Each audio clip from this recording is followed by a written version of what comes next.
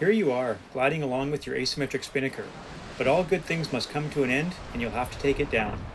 There are several ways to do it, but here's how we do it with a leeward takedown. The leeward takedown can be used on both monohulls and multihulls.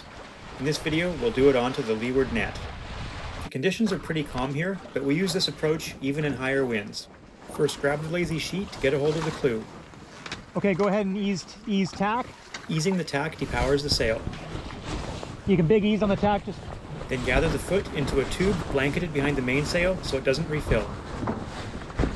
Okay, down on halyard. Then release the halyard and pull the tube straight down onto the net.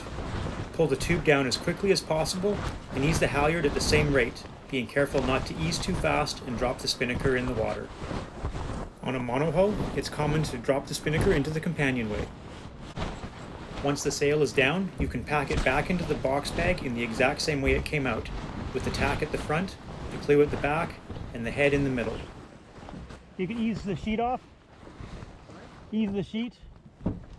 We would normally raise another headsail before dousing the spinnaker, but we didn't here to make it easier to see in the video.